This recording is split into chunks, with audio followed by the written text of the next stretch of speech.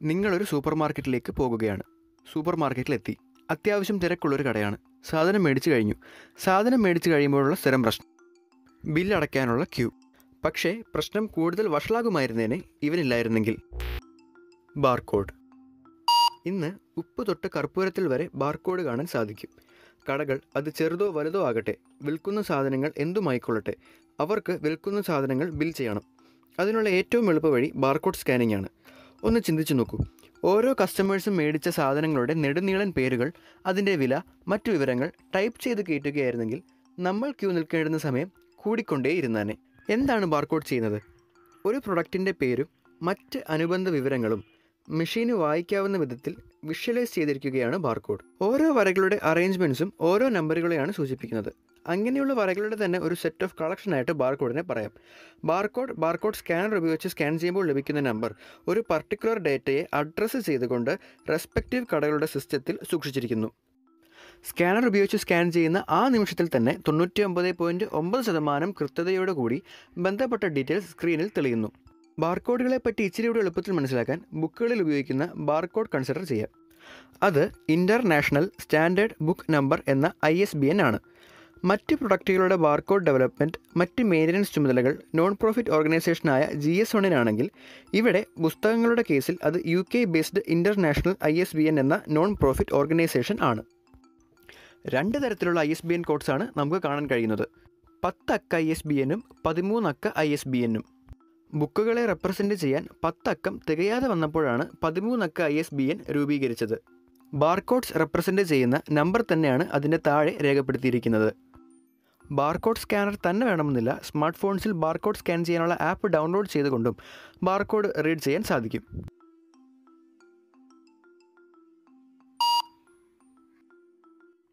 കണ്ടോ, 2 നമ്പേഴ്സും സെയിം തന്നെയാണ്.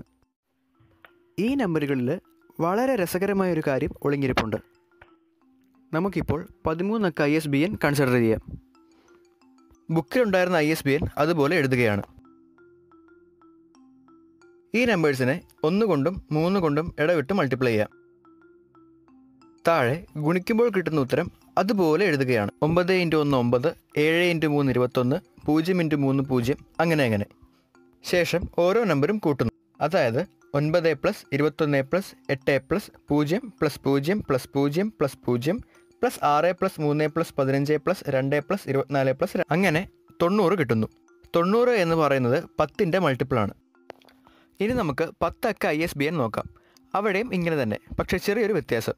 1 കൊണ്ടും 3 കൊണ്ടും ഇടവിട്ട് മൾട്ടിപ്ലൈ ചെയ്യുന്നതിന് പകരം 10, 9, 8, 7, 6 അങ്ങനെ 1 വരെ മൾട്ടിപ്ലൈ ചെയ്യുകയാണ്.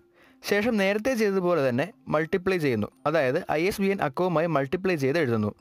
മൾട്ടിപ്ലൈ ചെയ്ത് കിട്ടിയ ഉത്തരങ്ങളെല്ലാം ആഡ് ചെയ്ത് വീണ്ടും എഴുതുന്നു. കിട്ടുന്ന ഉത്തരം 242. 13 അക്ക ISBN കൺസിഡർ ചെയ്തപ്പോൾ പ്രൊസീജിയർ കഴിഞ്ഞ് കിട്ടിയ ഉത്തരം 10ൻ്റെ മൾട്ടിപ്പിൾ ആയിരുന്നെങ്കിൽ ഇവിടെ അത് 11ൻ്റെ മൾട്ടിപ്പിളാണ് എന്ന് മാത്രം. എന്തുകൊണ്ടാണ് ഇങ്ങനെ 10ൻ്റെയും 11ൻ്റെയും മൾട്ടിപ്പിൾ വരുന്നത്? അതിനുള്ള ഉത്തരം മനഃപൂർവ്വം അങ്ങനെ അറേഞ്ച് ചെയ്തു എന്നതാണ്. ഓക്കെ, എന്തിനങ്ങനെ മനഃപൂർവ്വം ചെയ്തു എന്ന് ചോദിച്ചാൽ എറർ ഡിറ്റക്റ്റ് ചെയ്യാൻ വേണ്ടി എന്നാണ്. എറർസ് എപ്പോഴും ഉണ്ടാകാൻ സാധ്യതയുള്ള ഒന്നാണ്. സ്കാനർ വർക്കിംഗ് അല്ല, ISBN മാനുവലി ടൈപ്പ് ചെയ്യണമെന്ന അവസ്ഥയിൽ ചിലപ്പോൾ ഹ്യൂമൻ എറേഴ്സ് ഉണ്ടാകാം. ഉദാഹരണത്തിന് നമ്പർ തമ്മിൽ സ്വാപ്പ് ചെയ്യപ്പെടാം, റിപ്പീറ്റ് ചെയ്യപ്പെടാം. അങ്ങനെ 10ൻ്റെയോ 11ൻ്റെയോ മൾട്ടിപ്പിൾ അല്ലെങ്കിൽ സിസ്റ്റം എറർ കോഡ് കാണിക്കും. ISBN 10 ആകട്ടെ 13 ആകട്ടെ, ലാസ്റ്റ് ഡിജിറ്റ് അതായത് ചെക്ക് ഡിജിറ്റ് മിസ്സായെങ്കിൽ പോലും എറർ ഡിറ്റക്ഷൻ മെത്തേഡ് ഉപയോഗിച്ച് മിസ്സായ നമ്പർ നമുക്ക് കണ്ടുപിടിക്കാം. എറർ ഡിറ്റക്ഷൻ ടെക്നോളജി ഉപയോഗിക്കുന്ന മറ്റൊരു ഫീൽഡാണ് കമ്മ്യൂണിക്കേഷൻ ഫീൽഡ്. നമ്മളൊരു മെസ്സേജ് ട്രാൻസ്മിറ്റ് ചെയ്യുമ്പോൾ അതിലെ കുറച്ച് ഡേറ്റ ലോസായി പോകാറുണ്ട്. അങ്ങനെ ലോസായി പോയ ഡേറ്റ പുനഃസൃഷ്ടിക്കാൻ ഈ എറർ ഡിറ്റക്ഷൻ ടെക്നോളജിയാണ് ഉപയോഗിക്കുന്നത്. ഒരു ഫോട്ടോ കഷ്ടിച്ച് സൂക്ഷിക്കാൻ കഴിഞ്ഞിരുന്ന ഫ്ലോപ്പി ഡിസ്കിൽ നിന്നും CD-യിലേക്കുള്ള മാറ്റം വിപ്ലവകരമായിരുന്നു. അനവധി പാട്ടുകൾ, അനവധി ഫോട്ടോകൾ, വീഡിയോകൾ ഇതെല്ലാം സേവ് ചെയ്യാൻ പറ്റുന്നത് CD-യെ ഒരു ബെറ്റർ ചോയ്സാക്കി മാറ്റി. പക്ഷേ ഒരു ചെറിയ പ്രശ്നം, CD-യിൽ എളുപ്പത്തിൽ വീഴുന്ന പോറൽ അല്ലെങ്കിൽ സ്ക്രാച്ച്. ഓരോ സ്ക്രാച്ചും CD-യിലുള്ള ഡേറ്റയുടെ ലോസ് ആണ്. എങ്കിൽ പോലും ചെറിയ സ്ക്രാച്ചസ് ഒക്കെ ആണെങ്കിൽ CD പ്ലേ ആകാറുണ്ട്. അത് എന്തുകൊണ്ടാകും? അവിടെയും സഹായത്തിനെത്തുന്നത് എറർ ഡിറ്റക്ഷൻ ടെക്നോളജി തന്നെയാണ്. ബാർകോഡ്സിൻ്റെ എറർ ഡിറ്റക്ഷൻ താരതമ്യേന എളുപ്പമായിരുന്നെങ്കിൽ CD-യുടെ അല്ലെങ്കിൽ മറ്റ് കമ്മ്യൂണിക്കേഷൻ ഫീൽഡിൽ ഇത് ഇച്ചിരി കൂടി അഡ്വാൻസ്ഡ് ആയ മാത്തമാറ്റിക്കൽ ഇക്വേഷൻസ് ഉപയോഗിച്ചാണ് എന്ന് മാത്രം.